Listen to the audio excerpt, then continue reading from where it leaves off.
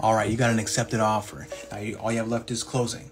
In between now and closing, there's a couple different things that you should not do. One, don't go buy a new car. Don't open up any more credit lines, get any more credit cards. Don't even increase your credit limits. Don't make any large cash deposits. That's a favorite of mine. It's something that I did and could have messed stuff up, but luckily I made it through. But nonetheless, that's something you should not do, because now you're adjusting your credit, you're adjusting your financials, you're making it a mess. Oh, another big one, don't change your job. That's gonna also throw a monkey wrench into everything. I'm trying to think if there's anything else out there.